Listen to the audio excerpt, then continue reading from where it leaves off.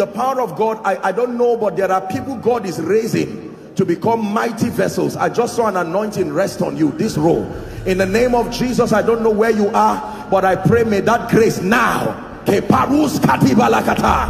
it rest upon you and shift you to a new dimension. In the name of Jesus Christ. Welcome to Christocentric Message.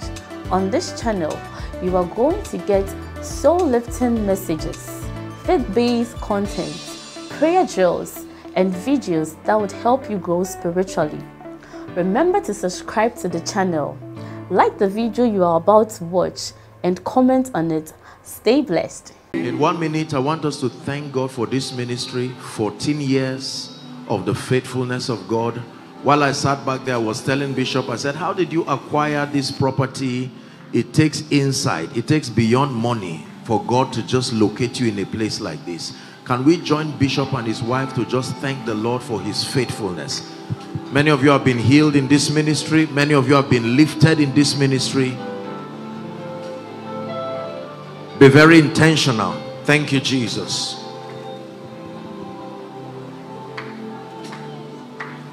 Are you saying thank you? Are you saying thank you?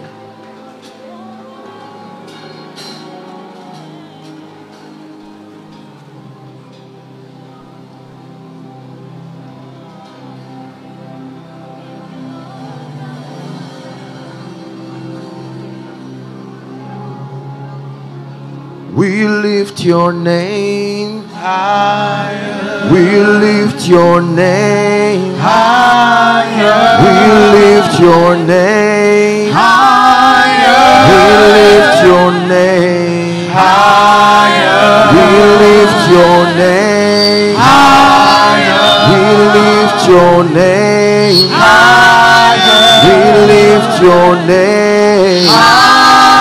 We lift your name higher. Shout hallelujah. Hallelujah. Shout hallelujah. Hallelujah. Shout hallelujah. Hallelujah. Shout hallelujah. Hallelujah. Shout hallelujah. Hallelujah. Shout hallelujah. Hallelujah. Hallelujah. Hallelujah. We lift your name higher. We lift your name higher. We lift your name higher. We lift your name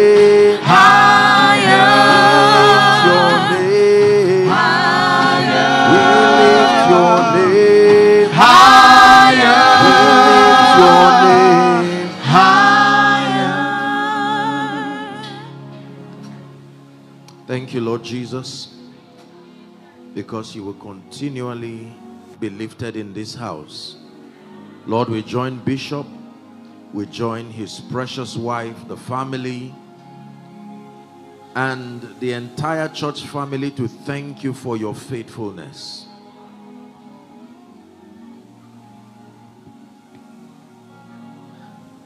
Through the ages past,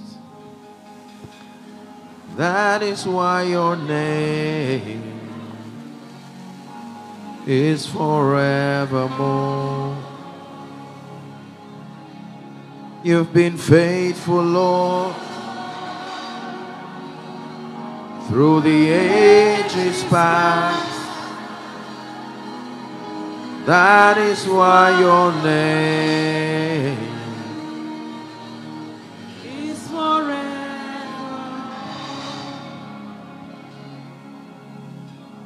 And we are saying, faithful are you, Lord. Faithful are you, Lord. Faithful are you, Lord. We are saying, faithful are you, Lord. Faithful are you, Lord. Faithful are you, Lord. One more time. Lord, we're saying, Faithful are you, Lord. Faithful are you, Lord. Faithful are you, Lord. Faithful. Help us this morning in the name of Jesus Christ. Amen. God bless you. Please be seated. Thank you. Thank you again for this time. The Bible says it is a good thing to give thanks unto the Lord. When we thank the Lord, we are not wasting our time. It is the way we secure our blessing, because a man's blessing can be cursed. And the Bible says that if we do not take it to heart to acknowledge him, he is able to curse a man's blessing. Bishop, again, thank you. Thank you, ma. Joy to be here. Very briefly, I'll just talk about one or two things and then we'll pray. I heard your bishop talking about Issachar. I think I'll just take it from there. Praise the name of the Lord. Just share a few things that will bless our hearts. The word of God is very powerful. Among many things that it does is that it gives us light, it gives us illumination. Hallelujah. And on the strength of that light, we are able to make progress. Paul said, I went up by revelation. We go up by revelation. Praise the Lord. So let's go to that scripture. 1 Chronicles chapter 12 and verse 32. Let me teach this morning on the sons of Issachar. 1 Chronicles chapter 12 and verse 32. The Bible says, and the children of Issachar, which were men that had understanding of the times, to know what Israel ought to do. The Bible says the heads of them were 200, and all their brethren as a result were at their command. Praise the name of the Lord. Now, historically speaking, Issachar was one of the sons of Jacob, the 9th son of Jacob, the 5th of Leah. It was a son that he had with Leah. Remember, we're Bible students. Leah had a number of children, and the 5th of them was Issachar. And he was the 9th son of Jacob. And the Bible tells us that there was something unique about this man who later became a tribe. That there were men who, number one, please keep that scripture for us. The Bible says they had understanding, not just of things, but of times. And then as a result, they had knowledge on what Israel should do. And that knowledge put them in command. Very, very powerful scripture. In Genesis chapter 1 and verse 14, the Bible archives there the creation story, the book of the beginnings, Genesis 1:14. The Bible says that in creating or recreating the earth as we know, that the Lord made certain light signify seasons. And God said, let there be light in the firmament of the heavens to divide day and night. And let these lights be for signs. Let these lights be for seasons. Let this light be for days. Let this light be for years. That means that there are certain dimensions of light. I'm not just talking of physical lights alone. Signals, signs in the spirit, that if people have sufficient understanding, they are able to see them like handwritings on the wall. And it can help men to know when seasons come to an end and when seasons begin. There are three kinds of anointings that a believer is able to walk in. Number one, there is the anointing and the engracing that comes upon you by reason of being grafted into Christ. Are we together? Your oneness with Christ can afford you a measure of his grace and anointing. Number two, there is the grace and anointing that comes upon you by reason of the office you occupy. So when God calls you and mandates you and gives you an office, there is a grace that comes with that office. But the third kind of anointing is the grace that you receive as a result of properly discerning what the Spirit of God is doing per season. That one has nothing to do with you just being a believer. That one has nothing to do with you just being in whatever ministerial office. It is possible that you can be a believer, your relationship is sound with God.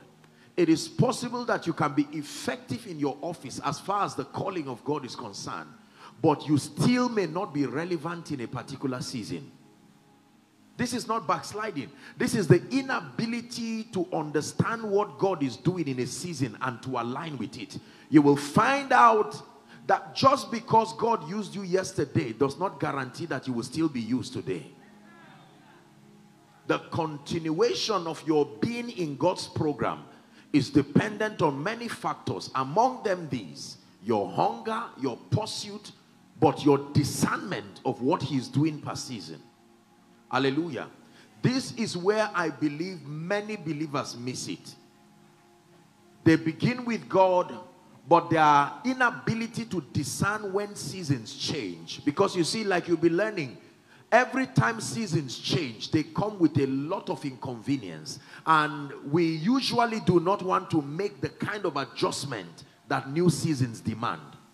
So would rather prefer to keep our tent in old seasons, whereas the grace had left, and we're unable to receive the new wine, the new grace that comes for new seasons. The Bible says the sons of Issachar, among the many tribes, sons of Jacob, that these were men who uniquely had an ability to discern seasons, to know what those seasons meant, and then to know what to do about the seasons. The Bible says the result of that state was that they were in command.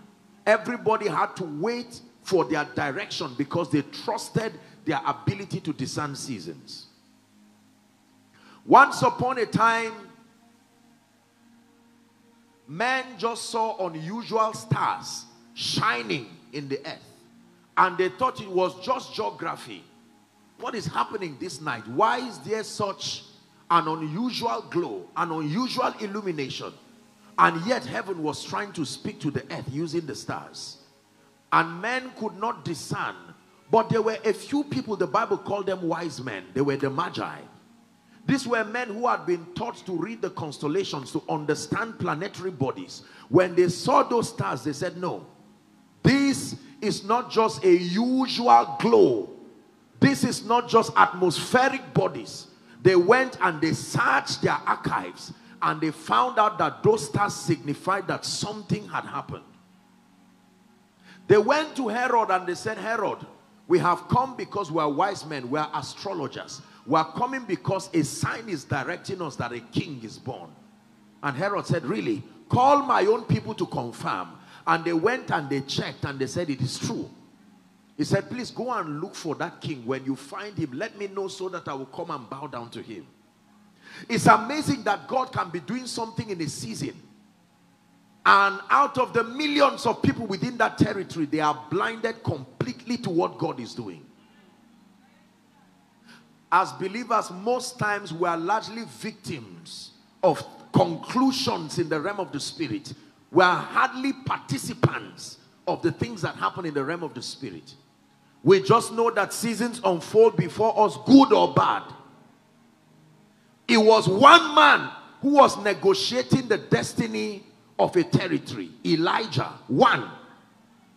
It was not as though there were many other people who came. One man was doing business with God, and even other prophets who were there were not even aware that something was going on.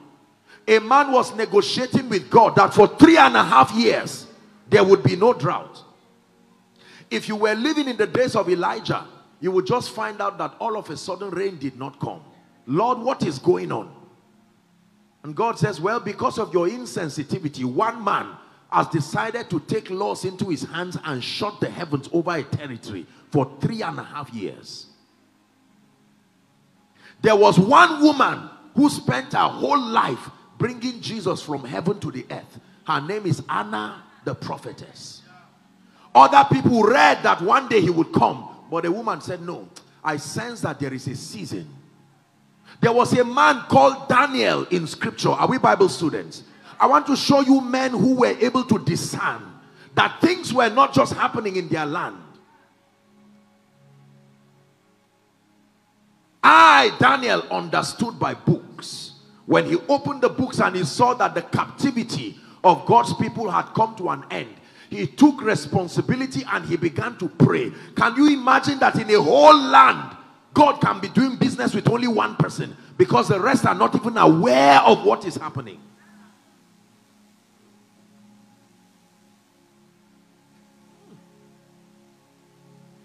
The day the angel came to meet Mary, there were people still moving around in the street, whereas they did not know that a real destiny discussion was going on.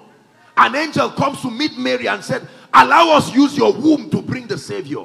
Yet there were people moving across, not knowing that something divine was happening. The day Jesus was born, there were still people buying and selling. They didn't know that divine transactions were happening in the earth. For 30 years, Jesus was walking on the earth and men could not even discern.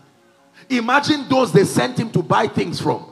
When he was buying and selling and saying, please give me wood, the man did not know he was selling wood to the man who will save him. Lack of discernment is dangerous.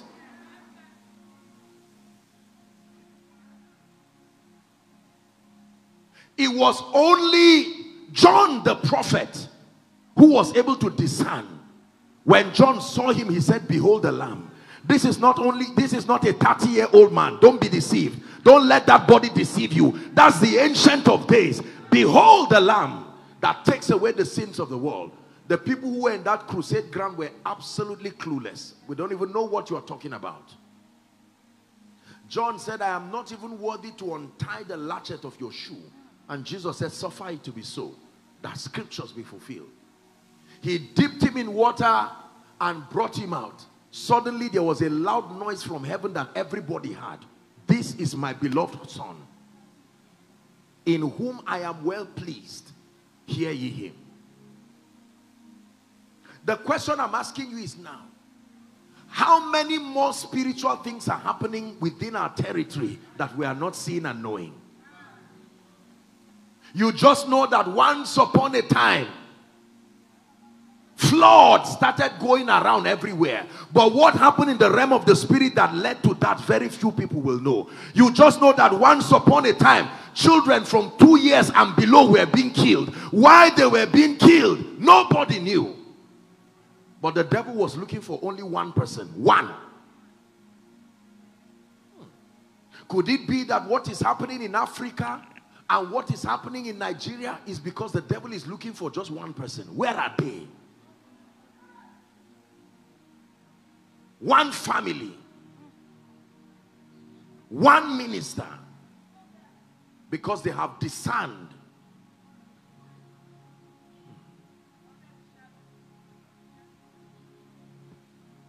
Because Moses was born, many other people died. They thought it was just an environment that was harsh for the survival of children. But there was a spirit, there was a signal in the realm of the spirit that someone had been born. Children paid the price for it. When Jesus was born, can you imagine? 2 years and below, they died. You just thought that it was that an individual or a government was wicked, but in the realm of the spirit, it was a search.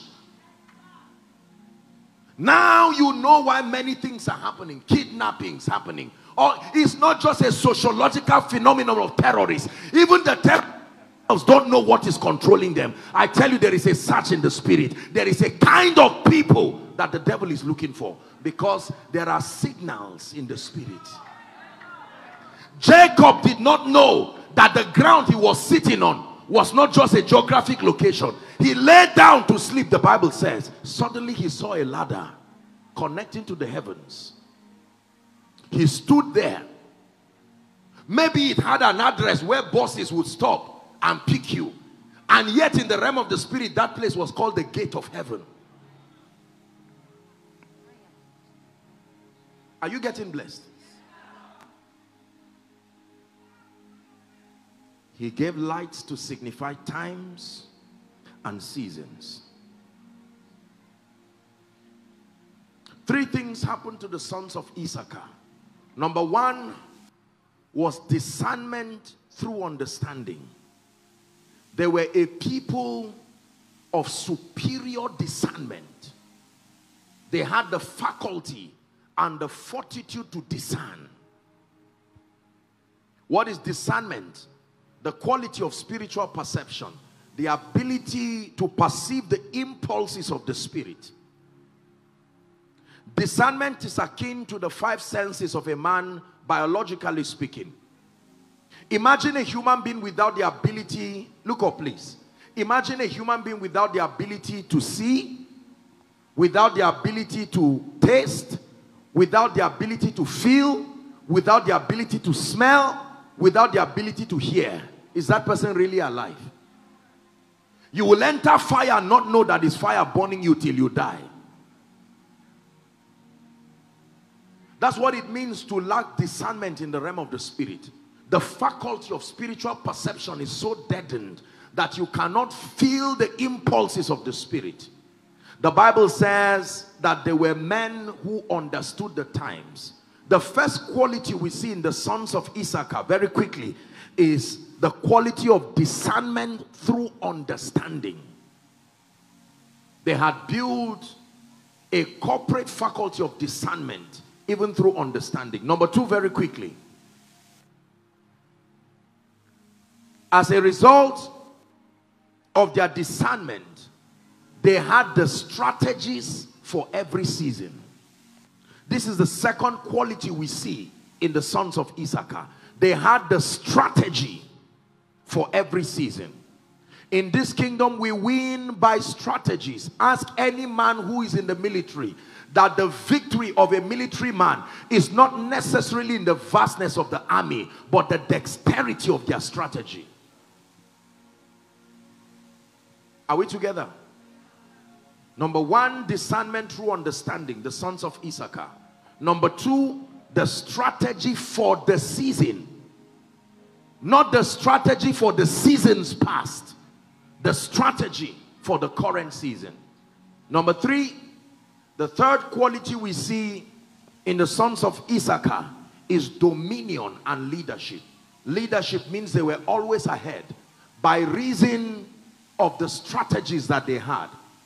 The other nations, the other tribes had to wait for them to take the lead before they followed. That if anyone wants to walk in the similitude of the sons of Issachar, this then becomes your assignment.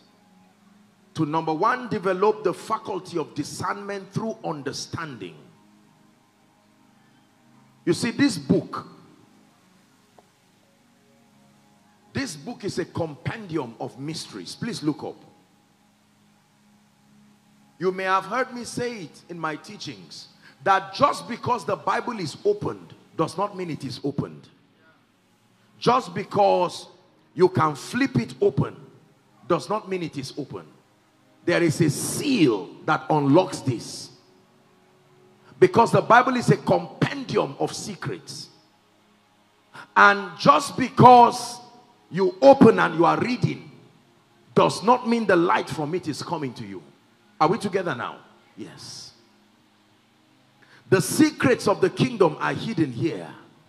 And until the Spirit of grace opens your eyes to see, it says, open thou my eyes. Was he blind? But he said, open thou my eyes that I may behold wondrous things out of thy law. The day God opens your eyes, you will open this Bible and you will no longer be reading a story. You will be reading yourself. Literally, you will find a place written about you. You will know that no one has fulfilled that prophecy yet. Listen, let me tell you something. I hope I can preach. Can I be? It is not every prophecy here that was fulfilled in time past and is just informing us. There are prophecies here that there are men on earth who will fulfill it. One day you are going to stumble across a scripture.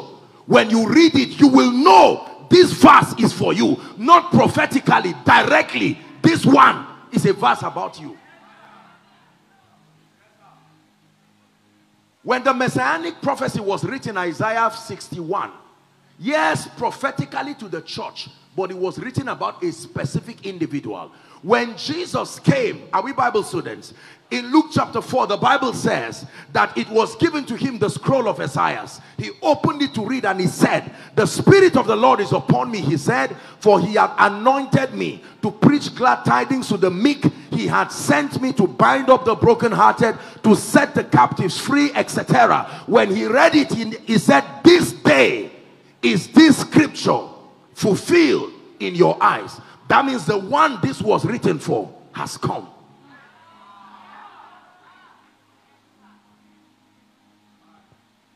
One day you will open a scripture and you will read it and find out that no one has fulfilled it before. That scripture is still there as a code waiting for you. You will now begin to trace your background and find out that it fits the description of the one they said will fulfill this. The only thing is that we come from a context that belittles ourselves. We just believe once it's not a white man somewhere, or it's someone who had died somewhere, it can't be me fulfilling this.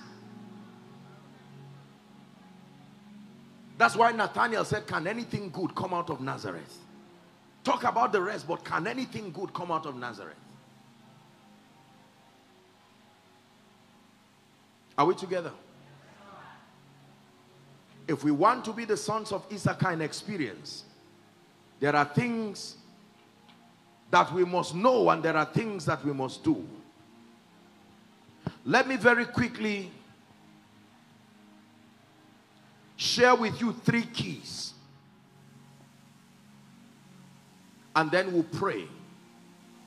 3 keys that help us to maximize new seasons, drawing from the life of the sons of Issachar. Then somewhere as we teach, God will grant us grace to pray in this morning service.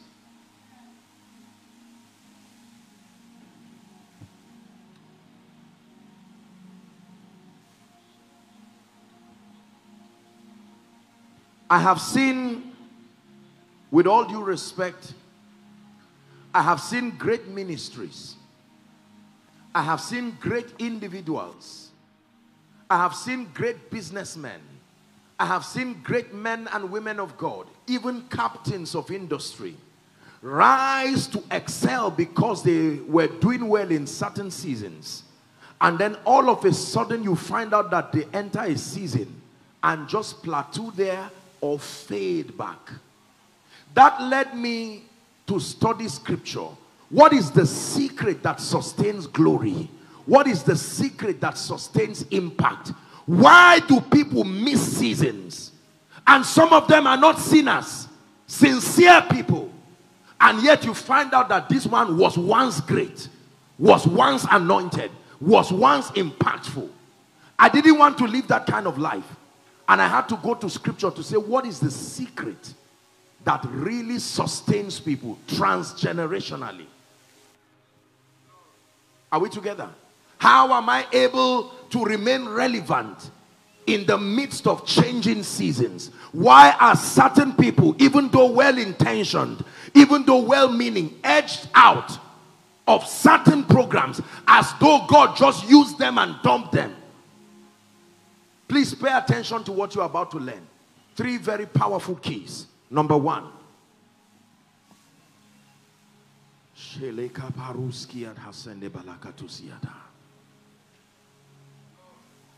The first key is found in Luke 24 and verse 45. The first key that can sustain a man, sustain a ministry, sustain a business. The Bible says, then he opened their eyes, their understanding, that they might understand the scripture. Understanding is a miracle you must covet. Understanding is more than going to school. It's not just secular enlightenment. When you are counting the miracles in the Bible, count understanding. More than raising people from wheelchair. There is a miracle that must be performed on an individual called the miracle of understanding, where your spiritual faculties are open so that you begin to comprehend spiritual things. The miracle of understanding. You want to remain relevant?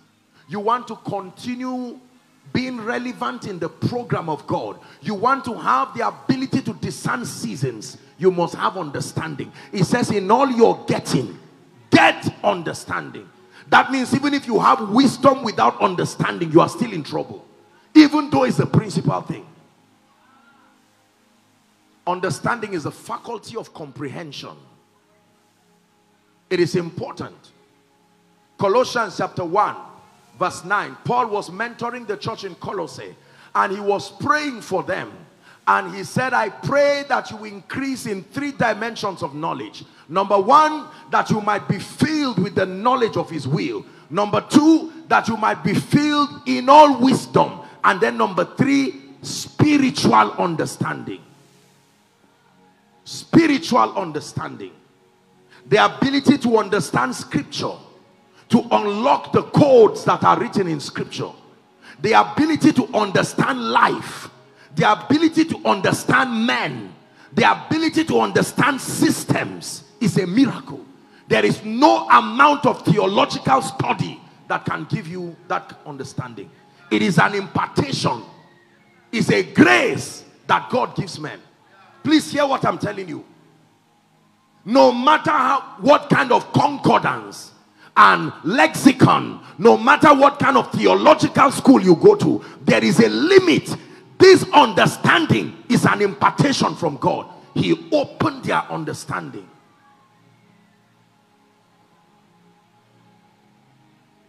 So that you are able to see what men are just looking at. Understanding. So you are able to read the handwritings on the wall when they think it's just a finger writing. Understanding.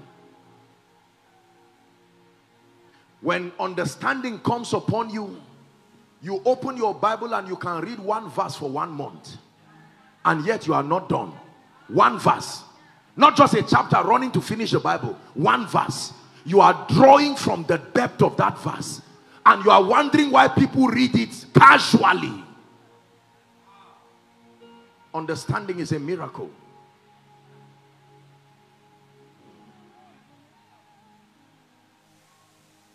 To see you high and lifted up, you are shining in the light of your glory. Pour out your power and love as we sing, holy, holy, holy. We'll see you high and lifted up. You are shining in the light of your glory. Pour out your power and love as we sing, holy, holy, holy. Here's the prayer now. Open the eyes of my heart, Lord. Open the eyes of my heart. I want to see you. It's a real prayer. I want to see you. Open the eyes of my heart, Lord. Open the eyes of my heart. I want to see you. I want to see you. There was a young boy called Solomon. Listen, we talk so much about him, but let's recap on the miracle that happened to him. He was not a wealthy man. He was a man of understanding. When he offered 1,000 burnt offerings, the Bible says, and Solomon loved the Lord. He offered 1,000 burnt offering that night. God came to him and said, young man, you've called my attention. What do I give you? Here's what he said. Lord, I am young and I am ignorant. I don't trust my foolishness, and I'm not ready to write any story about my foolishness. I pray for one thing from you, not the life of my enemy, not cars and monies. This life is a hidden code. Give me the key. This is what Solomon asked. Don't open the door for me. Give me the key. Ministry is a code. Give me the key. Influence is a code. Give me the key. Men are mysteriously complicated. Give me the key. And God looked and said, who taught you this? Who prepared you for my coming? that you did not ask for the life of your enemies. Just because your enemies are dead does not mean your friends will help you. Oh no, enemies are not the only dangerous people.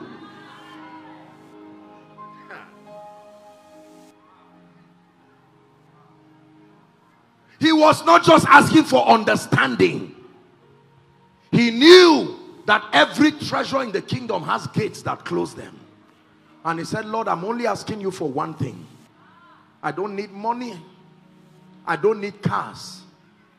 He didn't even ask for anointing. Just give me the key. And God said, you got it. Because you have not asked for silver and gold, riches, the life of your enemies, I will give you what you have not asked for. Riches, wealth, and honor like no man has had before. Let me tell you this, brothers and sisters. If you fast for understanding, you were right. Understanding is that powerful. Understanding is not just knowing how to speak. No, it is, how do I put it now? Life is a code. Ministry is a code. Influence is a code. You will just be seeing things happen. What your eyes see is not the only thing happening. It's like driving. I can buy a car and give you. You drive it, you will be surprised you will crash land. It's still your car. When you watch a professional drive, there are many things you will not see happening until you sit down on that car and try it. There is something you must know about men. There is something you must know about ministry. There is something you must know about wealth and prosperity. There is something you must know about the anointing. There is something you must know about longevity. There is something you must know about grace. There is something you must know about being a voice. There is something you must know about transgenerational relevance. There is something you must know about the hearts of men. The miracle, the key that holds that is called understanding. When I found this in my life, I vowed that I would never chase mundane things. Money, influence, power, nonsense. Stay with understanding and watch the lifting power. When God gives you that miracle, he opens your faculty to comprehend spiritual things. This was my hunger. I didn't know that was what Jesus did to me when he appeared to me. I thought it was just an impartation. Until I read my Bible, that the entrance of thy word giveth light, and then it gives understanding.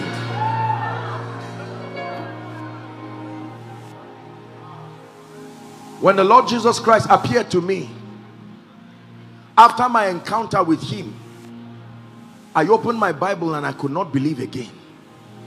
It was like someone drew a straight line from Genesis to Revelation. What is this? Things I never studied. Verses just came alive. No weapon fashioned against you. So weapons don't just come, they are fashioned. To fashion a weapon, you must study who you will be using it against.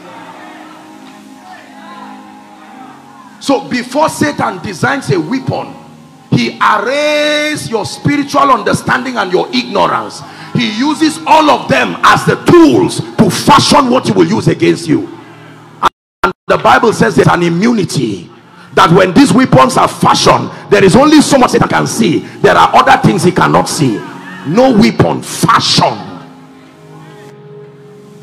Not no weapon used. The weapon used for me will not be used for you. Satan is that smart. He fashions weapons. When he sees that you do not know anything about finances, that becomes a chief tool, comes the poison on despair that you will use in your life. No weapon fashion. Listen, I'm challenging you in this 14th anniversary that when you go back home, you must cry for understanding. Lock yourself and say, Lord, I am tired of guessing. It is clear that this is not how it works. Grant me grace. Grant me grace. Are we blessed this morning? Please lay your hands on your head in 1 minute and cry before the God of your salvation. The miracle of understanding. Someone is praying. Please pray. Please pray.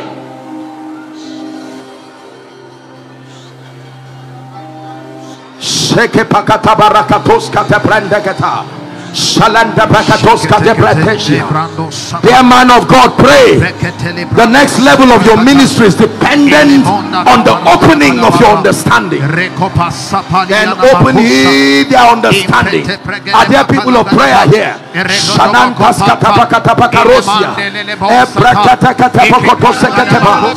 Shanata katos kelebranda kato. Understanding. The faculty of comprehension.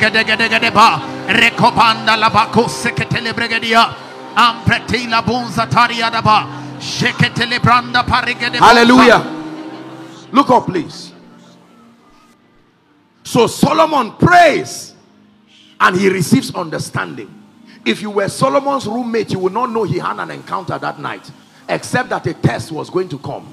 2 women slept on their children. Is that true? One killed the child and quickly replaced the child. Brothers and sisters, we're not doing a long Bible study, but I want you to think. Is it really true that 2 women can replace their child, and yet by morning they don't know which child is there? It's talking of more than children. This is not just about physical children. There are parents here. Even in the dark, you know your child. It's more than children. A child is anything that comes out from you. And the Bible says one died and the other one was alive, and there was contention between 2 of them. Is that true? And then they come to this man who now had received understanding. This was the litmus test of his understanding. Watch this. Sir, they said, we were sleeping together with our children. One killed the child and replaced the child. And he sat down. He looked. The Bible says he drew the sword. As soon as the word of God was introduced into that situation, the truth came out. Immediately, when he drew the sword, he said, okay, I will kill this child. And the real mother with the child said, okay, no problem. He was using the quality of selflessness to know who was the real mother. Because the character of Satan is that it will always be attached to selfishness. So he said, whoever is free from selfishness must be the real owner. So I will use the word to test it. And the only way to test it is to use death. Death means you have no reputation again, nothing to protect again. And he said, yes, let the vision live. Even if I die, he said, the vision is yours. Let the ministry live. Even if I die, even if my reputation goes down. And he said, truly you are the giver of this vision. Listen to me. He used the miracle of understanding to divide and decipher between complicated issues, and his fame went abroad.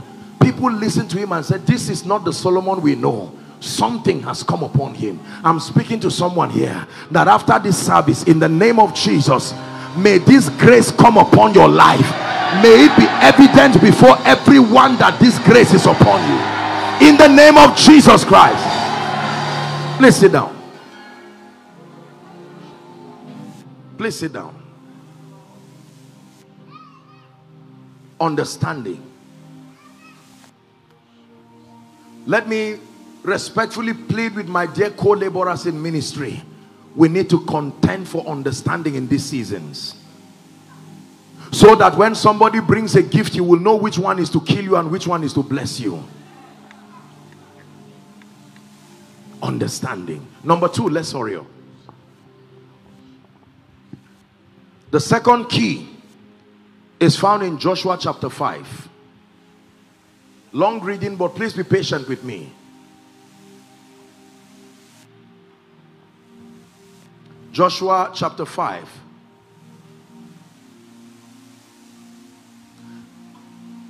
And it came to pass when this and that and that. Please, let's go to verse 2. Joshua chapter 5. Now watch this. They had come to Jericho now. They were preparing to conquer Jericho. Are we together? The Lord then gives a very strange instruction. Verse 2. And that time, what time? The time where they were intending to move to a new season. Remember, this instruction is tied to time. Everybody say time. Before then, such an instruction did not come. But now the time has come to take Jericho. It's a new season. And it says, and at that time, the Lord said to Joshua, make these sharp knives and circumcise again the children of Israel the second time. Why? Verse 3. We're reading down to the last verse if possible. And Joshua made sharp knives and circumcised the children of Israel at the heel of the foreskins. What is the relationship between circumcision and victory? I want to defeat Jericho and I'm crying for divine assistance, and God is saying I cannot come. Joshua, there is something in the camp that is stopping my presence from coming. He said, take the knife. It is going to be a painful experience. Now that you have understanding, although it is painful, you will not fight it, because you know that your victory depends on it. Please keep that scripture. It says, and Joshua did circumcise all the people that came out of Egypt. He said, and this is the cause why Joshua did circumcise. He said, all the people that came out of Egypt that were males, even all the men, they died in the wilderness after they came out of Egypt. Verse 5. Now the people that came were circumcised, but the people that were born in the wilderness by the way, as they came forth from Egypt, them they had not circumcised. Please be patient. The children of Israel walked all these years in a land of milk and honey. They were not circumcised. Please go to verse, what's the next verse now? It says, and their children whom they raised up in their stead, them Joshua circumcised, for they were uncircumcised, because they had not circumcised them by the way. It says, and it came to pass, when they were done circumcising the people, they abode in their place in the camp till they were made whole. Look up. This is, I can spend the whole day preaching here. We're talking of relevance now. God, show up to help us. And he says, no. In as much as I want to come, the people you admire did something that made me partner with them. I do not see that thing in you. The mentor that you are listening to, I'm not just visiting him and giving him miracles. There's something that happened behind the scene that you are not aware. If you want to produce his result, let me introduce you to the process. Number one, circumcision. He said those who left Egypt, they left with an ordinance of circumcision, but because of old age they died. Now you young ones, you think it's just about power. Sit down, let me teach you how it happens. You will go through a painful process of circumcision.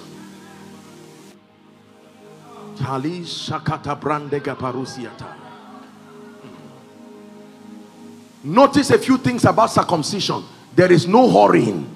After the circumcision, after that circumcision, you may not have ministerial invitations for a long time. I say you are being healed and you are being made whole. Circumcision is a painful and a lonely process. Do you know what it means to circumcise adults? Men, you can circumcise babies, but imagine an adult. He said that is still the condition. No matter how old you are, if it's business you want to do with me, circumcision of your old mindset. Are you willing to lay your old mindset for me to cut it away? The way I was doing things yesterday, just because God is not moving the way he moved yesterday does not mean he's not the one moving. Old paradigms. Seeing then that we are surrounded by so great a cloud of witnesses, the Bible says, let us lay aside every weight. Circumcision will cut you away from weights, bitterness, envy, anger, God is saying, before I introduce you to that season, I've seen tendencies in you. You will not be able to host the kind of grace I'm giving you. Submit to circumcision.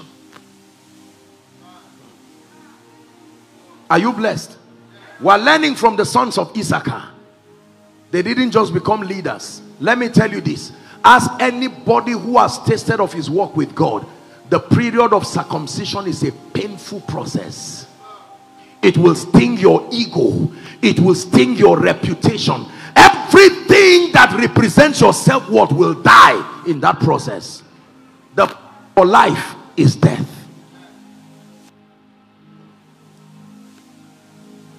I hope we're still together.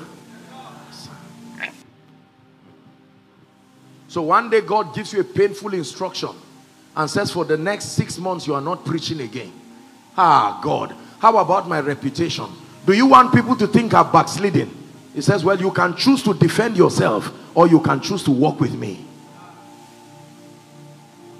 One day God will wait until all your arrears has been given to you. Then you will hear the instruction loud and clear. He will use a vision, he will use a dream, he will use prophetic confirmation so that you can't say you didn't hear. Take your Isaac and you drag it to the altar like a funeral and drop it there.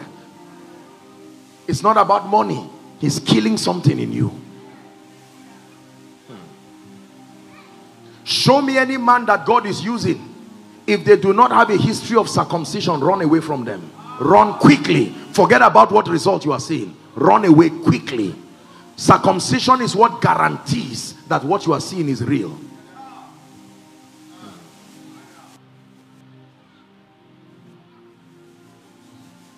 Are we together? This is the hardest part of a believer's journey, because at that time God is not even entitled to talk to you. That is the time when you will be counseling others.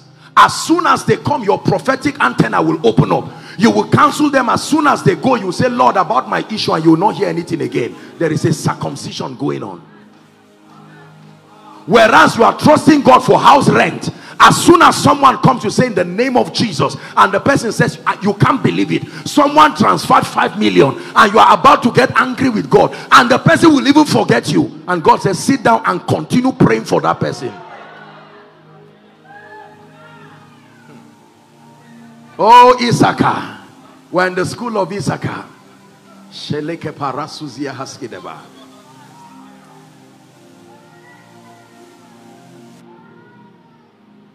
Yes, sir. Where God will give you an instruction. You just bought your car, just about when you are dancing around it, God will say it's not your own. No, you've not yet bought your car. This one you bought, go and give it to so person. You will reject that spirit, you will cast it, you will bind it. God will say, I'm still the one. Once have I spoken, you will keep hearing. Some of you, as I'm speaking to you, that's the season you are in now. I'm helping you interpret the seasons. Lord, what is wrong? The more I pray, it looks like there are attacks. I just want to have a sound sleep. I had a busy day. 12 from the dot, the Holy Ghost says, wake up. There's no sleep for you again. And you have something to do in the morning. Where are you going with me, oh God? What is the name of what you are doing with me? Am I the only one? Welcome, oh son of Issachar, to the place where he makes men. It's a place of circumcision. God tells you as a lady, he has a great destiny for you. Just when a nice guy is standing to say hello, you hear a voice from heaven. Say, you better leave that gentleman now. I told you your womb is going to bring a prophet. Stand aside. And you say, God, this is how you want to make my life useless. Let me tell you this. That is why there are only few people that eventually emerge. You see how painful the process is. Not everything in the kingdom is a gift. There are things that are rewards. Rewards for passing through. This is what people go through. When you talk about them, whether in private or public, God will punish you because there is blood dripping on their altar. Are we blessed? God, you are calling me to be a prophetic worshiper to the nations.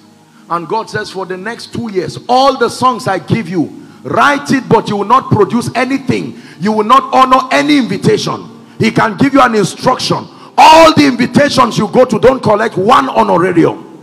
Return it back to them.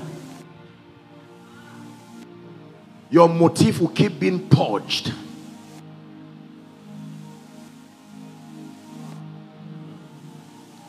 You know God is working with you when you feel like you are dying.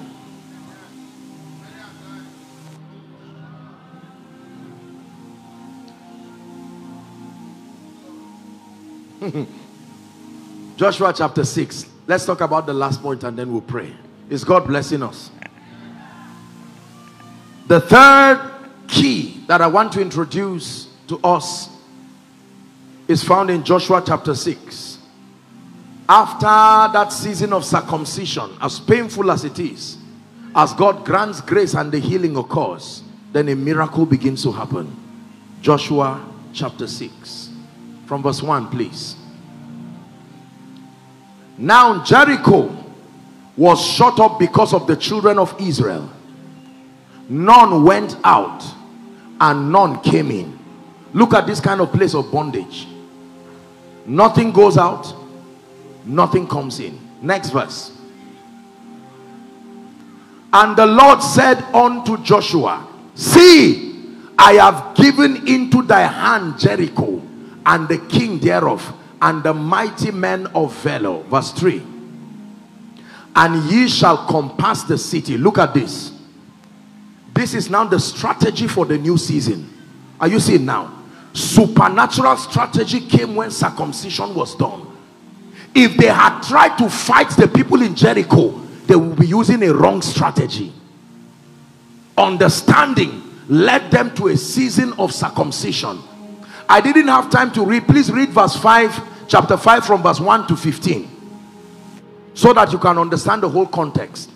Because after the circumcision, suddenly Joshua sees an angel, the captain of the Lord's army, who said, now I am here to come and partner with you. Let me reveal to you the strategy that will bring Jericho down. You want heaven to assist you? You want encounters? You must pass through that season of circumcision. Listen, God calls you to be a kingdom financier, and it tells you you will be a billionaire, and for a long time people even look at you and say something is wrong with you. One day in your place of fasting and prayer, when your circumcision is done, His Majesty will come to you and say, get a notebook. I want to give you my strategy for your rising. Write. You will write what looks like a foolish statement, but that's what will lift you to the point where people will think you are holding something. And they are right. They are right. It has to be something lifting you.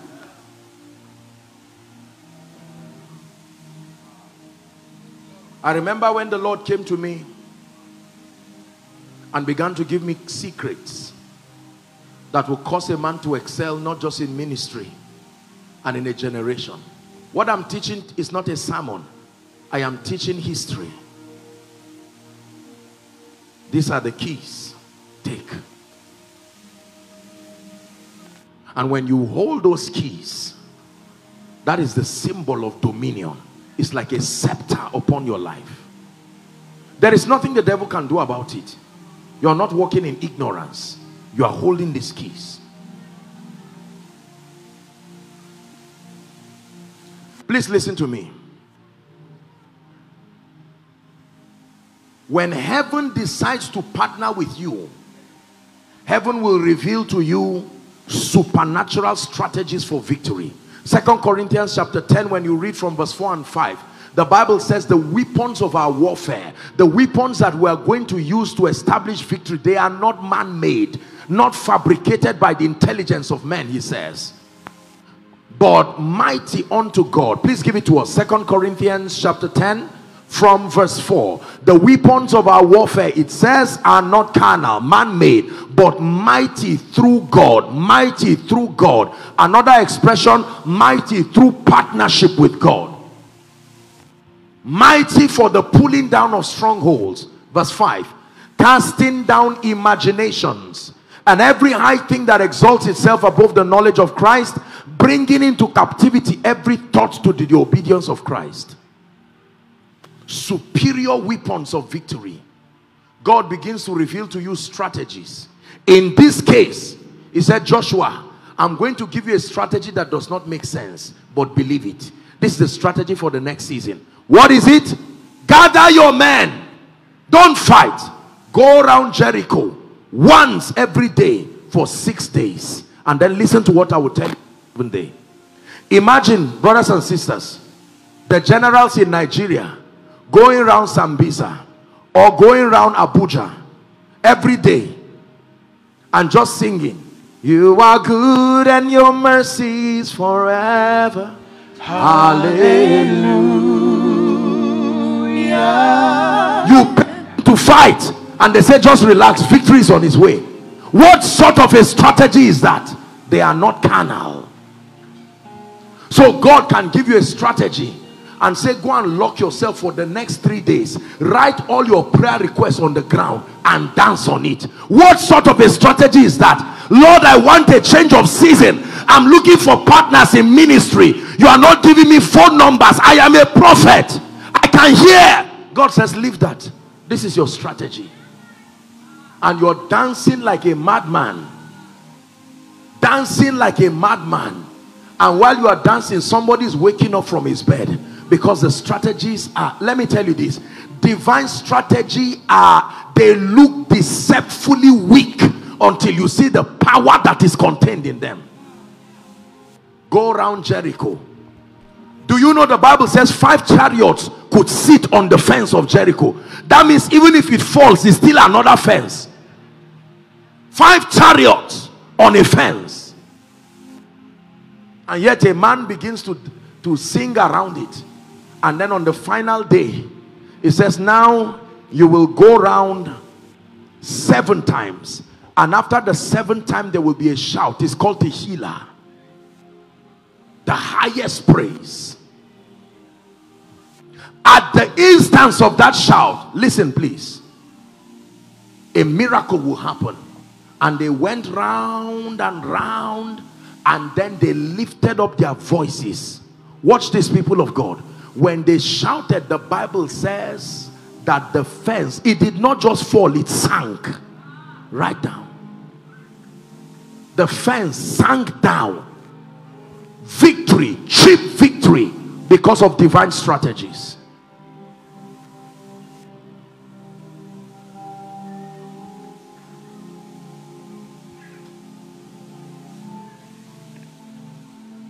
When Elijah as a prophet, sir, I'm wrapping up. Elijah as a prophet of God, there was hunger in the land. The first strategy that was given to him is go and stay at Brook Cherith. I will send you a raven. Are we Bible students? I will send you a raven to feed you, and then you will drink water from the brooks. But the Bible says a time came, the brook dried.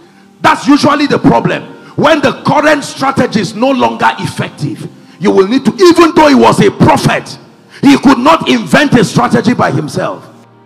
And God said, now the strategy has changed. If you want to last until rain comes, I am about to send you not to the house of a billionaire.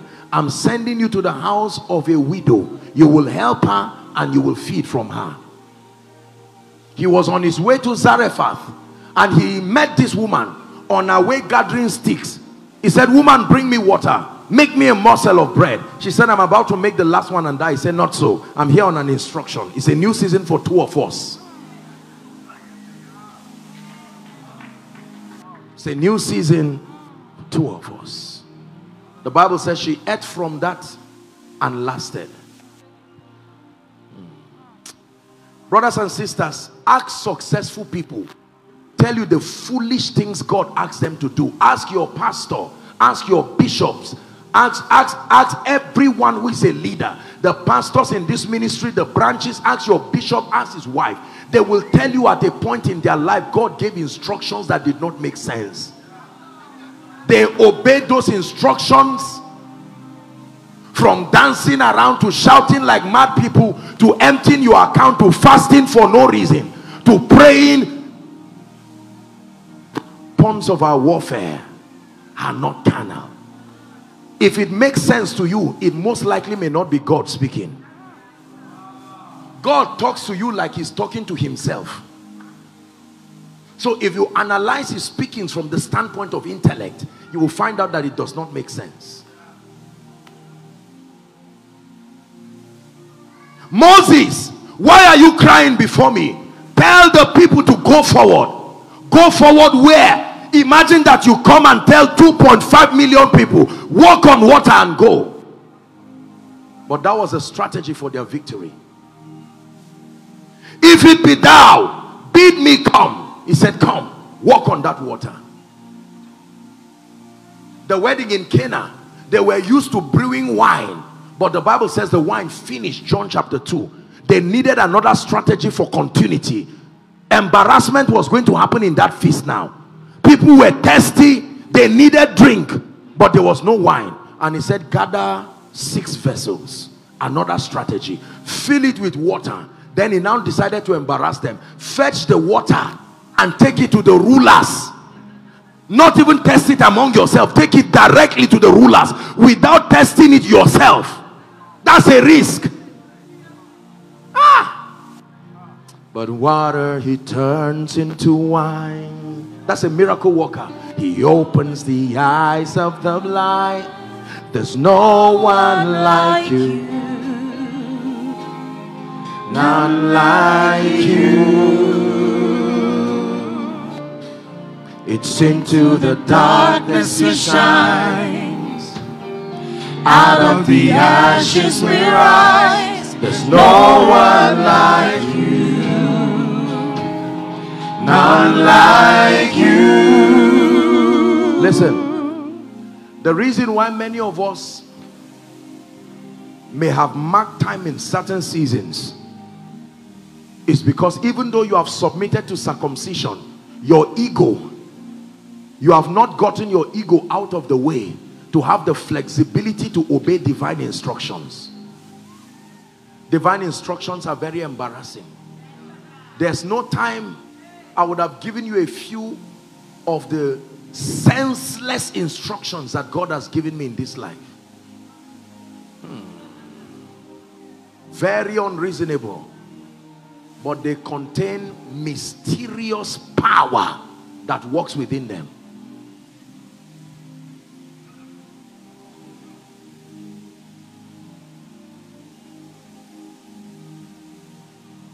You are in this place right now, and we're going to be praying. Strategies are going to come for you, for your life, listen, for your business, and even for ministry. Lord, why is this struggle in this family? Leave the issue of A plus B equals to C. Open up your spirit, and then God will tell you, let me give you a formula, not for everybody, for you. A formula for you. A formula for you. And you obey that formula, and then your life will just change just like that. Just like that. But you must trust God for grace. Listen to me. You must trust God for grace. It takes discernment to change seasons in your life. You've heard my stories. Let me share just one of them. A repetition. Years ago, I was in Jos, Bishop. I went to buy sugar cane, and I saw 2 old women, and I just felt strong in my spirit to honor them. They were mothers. It was less than 100 naira to give them. I said, please, you people are my mothers. Give me the honor of paying for you. They were trying to open their wrapper and remove money. They said, no, let me pay for you. I paid for that sugar cane for them, and then they kept blessing me. For some reason, I did not pay attention to what they were saying. But then one of the women looked at me strangely and said, my son, forever walk upon gold. Is that a human being? Can a human being talk to you like that? Strategies. Strategies.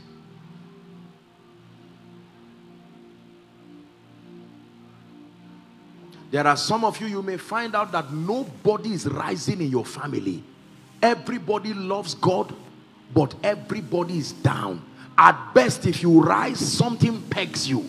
Just doing what you have been doing before will not produce the result. Lord, what is the strategy in this season? I need to change seasons. I need to change seasons. Even for some of us, you have been carrying a level and a measure of anointing. A measure of anointing. Lord, can't you take me higher and enlarge my coast? You may be praying and fasting, but there must be a strategy by God to you.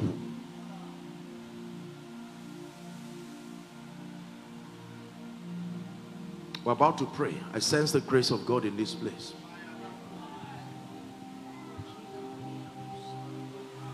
Bring for me 2 people now. The power of God is coming very mightily on them. Do I have a few minutes, Bishop? This is a Sunday service. I just saw light. There is such an unction that is coming on 2 people. Please let me have them here. It's an anointing. I'm seeing that the Lord is breaking. Please. Once that happens, I want you to bring them. The power of God is moving 2 people. It will come upon them. Please carry them. Just bring them to the front here. We're going to pray. And if our God is for us, then who could ever stop us? And if our God is with us, then what can stand against? And if our God is for us, then who could ever stop us? And if our God is with us, then what can stand against? And if our God is for us, then who could ever stop us? And if our God is with us, then what can stand against?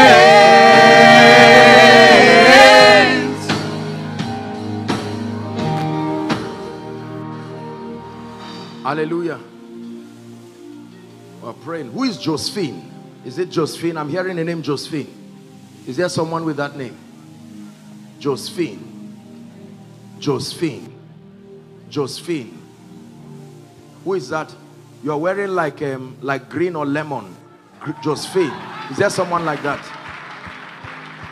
Josephine. What's your name?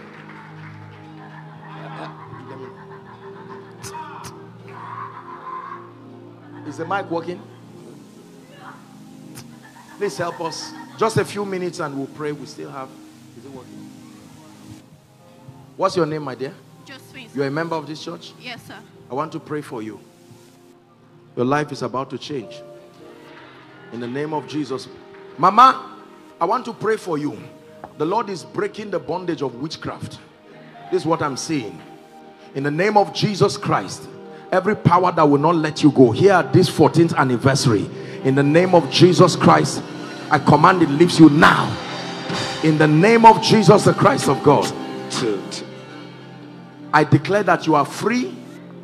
Free now and free forever. My dear, look at me. The Josephine lady. Lift your hands. What do you do? I work with NCDC presently. NCDC. NTA. NCDC. NCDC. Let me pray for you. In the name of Jesus, every antagonism against you in your office. This is what I'm seeing. In the name of Jesus, because I'm seeing trouble. Let her go now. In the name of Jesus, the Christ of God. The Bible says, wherefore God hath so highly exalted him and given him a name that is above every other name. I'm hearing a name, Chukudi. Chukudi. Is there someone with that name? Who is that? What do you do, sir? I'm a data scientist. Huh? I'm a data scientist. You are a Data scientist. legal? Data scientist. Data science. Dental science. Research and public policy. Okay. And economist. I want to pray for you. I'm seeing you climb a ladder, and every time I see this in a vision, I know that increase. You are stepping into a new season. You believe that? We're going to pray. Someone will shout loud under the anointing. Bring the person out, please. I just want to speak to the person. We're going to pray now. Remember, we're talking about divine strategies. For some of you, the strategy God gave you was to come for this program. That's it. You see how the devil fought you from coming.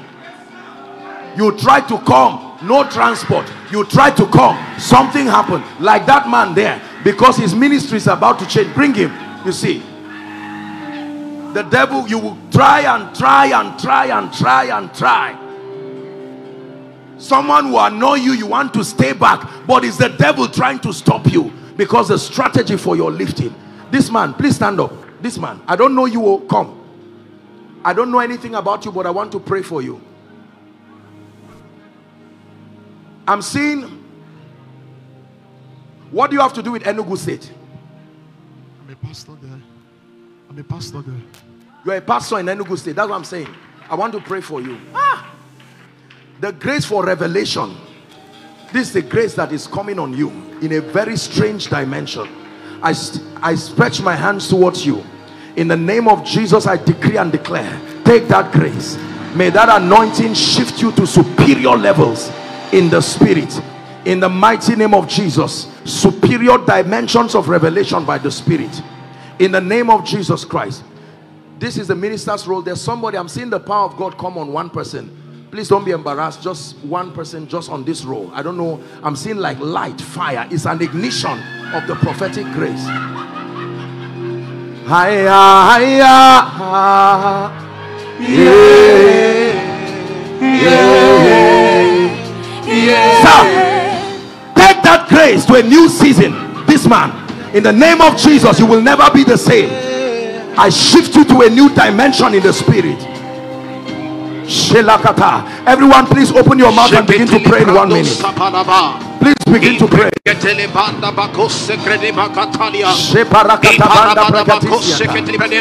to pray. It's a new season. It's a new season. It's a new season.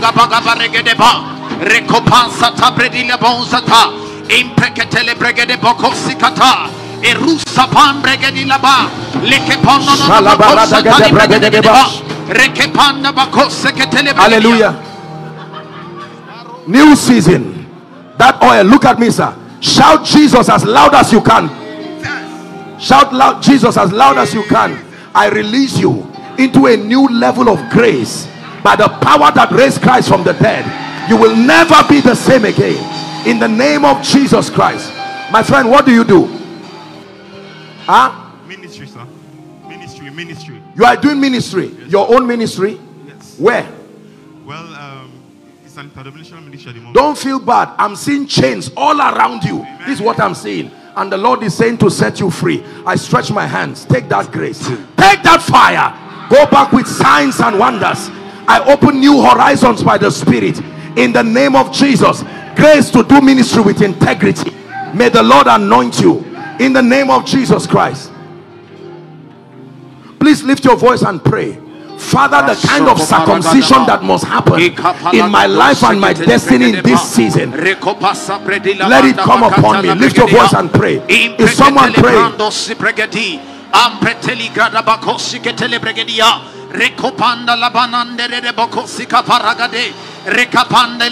hallelujah. Hallelujah. I have to walk with time. Please apologize. Just give me 2-3 minutes. I'm seeing a family. It's like every two years there is a pattern of death. 2 years someone must die. Either someone in the family related, or like maybe just someone within the family.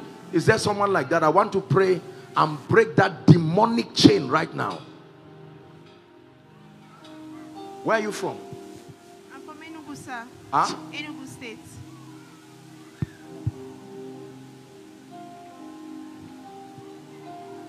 I'm seeing someone, you've been looking for admission for 1, 2, 3, 4.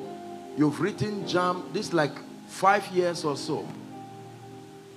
4, 5 years you've been searching for admission.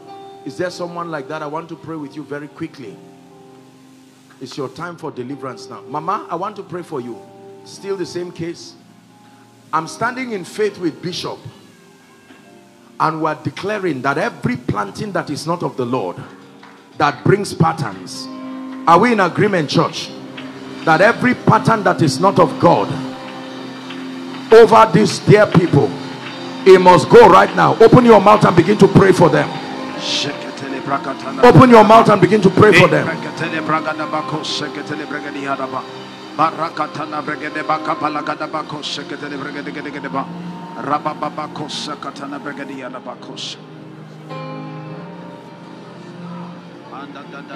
Sheneke barakatabakosia. Ekele paroskete bradishata.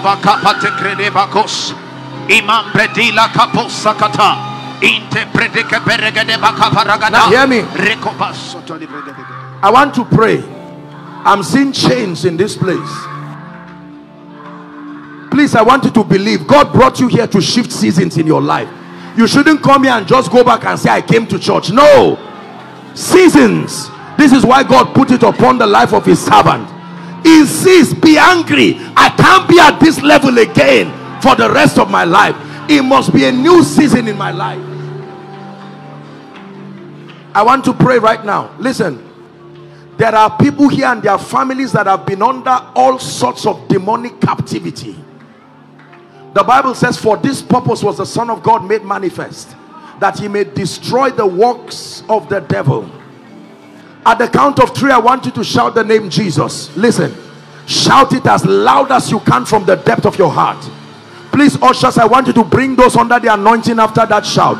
Whether you are an usher or not, just help them if you are there and you are a worker in the ministry. Are we ready?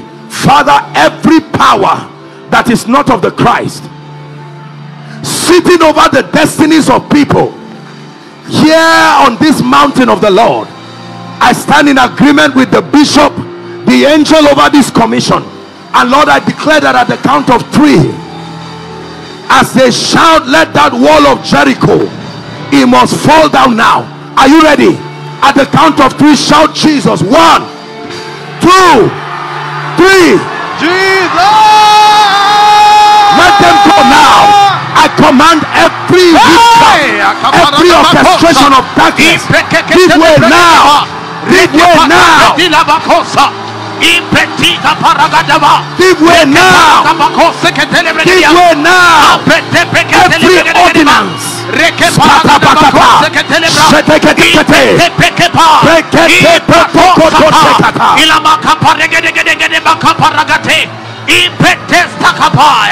Ilamaso preketea ampetila makosenge telebregedia rekepataya ilamande rebakosata impetera pata preketea erabato. Lift your voice and pray. I break free from every chain. I break free from every chain. Every limiting chain. I break free from every chain. Eprakapate preketea arosikapanda naba reponda paliga patea. Bring them out. Bring them out.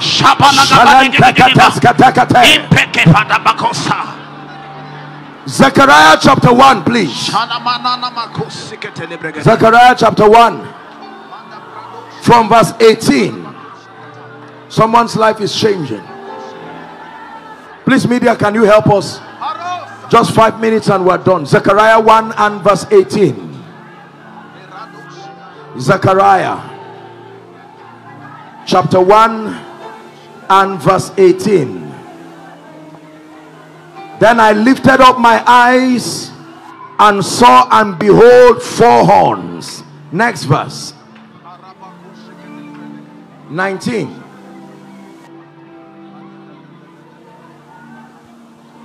And I said unto the angel that talked with me, what be these? And he answered, he said, these are the horns which have scattered Judah, which have scattered Israel, which have scattered Jerusalem.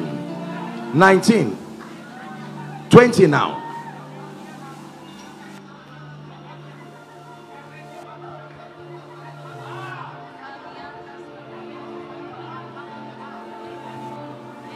Praise the Lord. Well, let me just quote it. It said, and I have sent, these are the horns.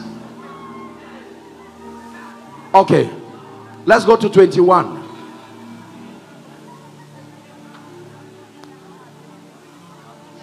That these are the horns that have scattered Judah. Look up, please. So that no man did lift up his head. But I have come to fray them, to cast out the horns of the Gentiles, which lifted up their horn over the land of Judah to scatter it. There are horns that insist that people don't rise.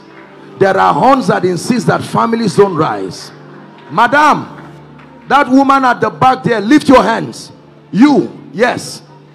I'm seeing light coming to you. This woman, yes. No, the one looking at me now, lift your hands. I just saw light coming to you. In the name of Jesus, I declare that everything that will not let you go, help her. Everything that will not let you go, help her please, my God. He must let you go now.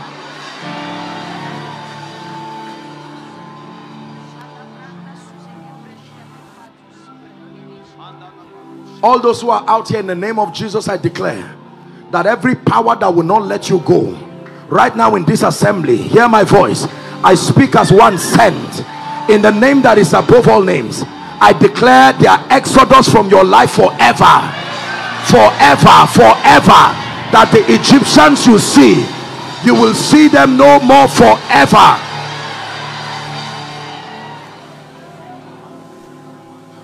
What is this that you are holding, my friend? What is this? Huh? You are looking for a job. Where? What is your name? Do you believe in miracles? Give me your credentials.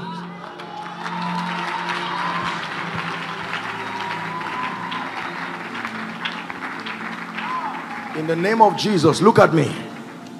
I'm saying it in the open, it's not in the secret. I give you 3 months from today. In the name of Jesus, may God settle you honorably by the power of the Holy Ghost. In the name of Jesus Christ, I place a grace upon you. Go with this grace. In the name of Jesus Christ, the Lord will open doors for you beyond your imagination, to the glory of the name of the Lord. In the name of Jesus Christ. Hallelujah. Let me pray for someone who is always seeing dead people. You go to bed and here they come. People that have died a long time ago, calling you, trying to eat with you. This is what I'm saying. The Lord wants to set that person free. Please, who is that person? Very quickly. You're members of this church. You see why it's good to come. You see why it's good. You listen. For all the remaining sessions in this conference, I want you to go and gather your family members. Even if there's no space, you will sit on the zinc. Are we together now? By the grace of God, I'm still here. I think we have 2 more sessions, in the morning and in the evening. I think God is really ready to visit and just end some things once and for all.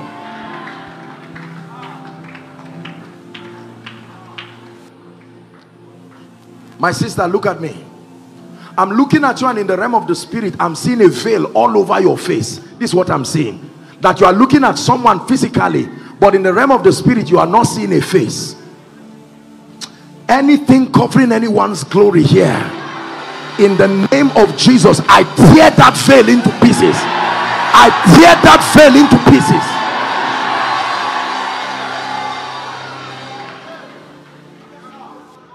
Hear me. The living has nothing to do with the dead. It is appointed unto men to die once, after that the judgment. Whoever has died, no matter how close the person is, they are gone and they are gone. There is a partition. Hear me. The grave is a spirit. It can call men. It can call men in the name that is above all names. Here at this church, every one of you who the spirit of death and the grave is trying to call, or trying to call love, habakatapatos ketepa empreketos seketeba rakash ekatekotos kotopakataba rekete shabrende keposotokopa kepreketo shiketa. Oh death, where is your sting? Oh grave, where is your victory? I declare, be free right now in the name of Jesus. Be free right now in the name of Jesus. I release you. What do you do, sir? Look at me. Stop brokering. You are a stockbroker. I want to pray for you.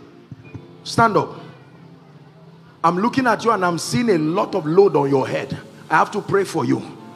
Because what is on your head now, if I don't pray for you, you are in trouble. You can even have BP. It will destroy you.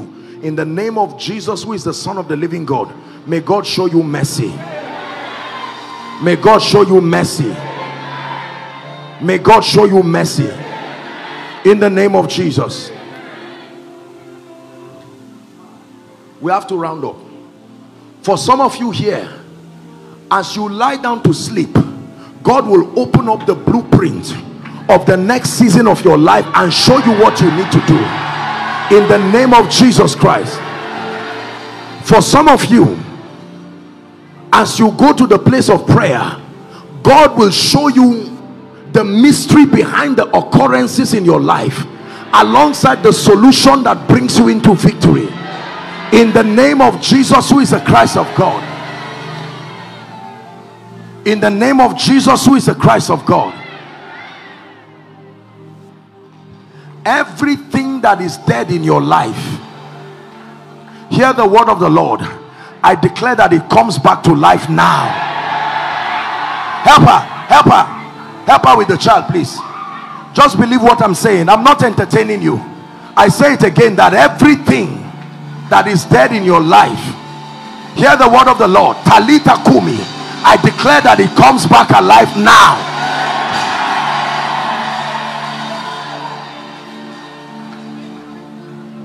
And every door that has refused to open, that door has been before you for many years, and yet it will not open.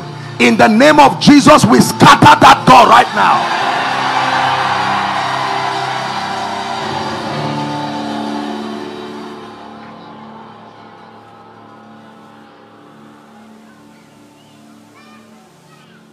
In this 14th anniversary, everything that your father the bishop truly desires for you in your life, your finances, your spiritual life, I stand in faith and I lend my voice with him and his wife. I agree with you by the Spirit. May it be yours. Let victory be yours. Let increase be yours. Spiritual fire, let it be yours. A resurrection of your prayer life, let it be yours. Activation of spiritual gifts, let it be yours. In the name of Jesus Christ. So please, by the grace of God, we still have a few sessions tomorrow, and I'm going to be sharing with you something very powerful, especially for ministers of the gospel. I pray that you come, discipline yourself, come with something to write, enlarge your heart, and then hopefully, if God grants grace, the night will be a miracle and impartation night, when God will grant us grace. There are graces you have desired, you have coveted. The Lord will transfer these graces and set you on fire like the foxes of Samson. The Lord bless you. The Lord increase you in Jesus' name.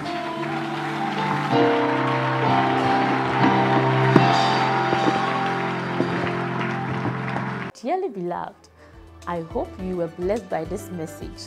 Do not keep the video to yourself. Share to as many as you can to help them bless. Check our homepage for more of our messages. Subscribe to the channel, comment on it, like it. See you on our next video. Bye. Pray, pray, pray for your destiny. Salas kade bashkana kata branda kate katos. Kate branda kata pakotos koto brekete kelekata. The phase of development. Lord, grant me the discipline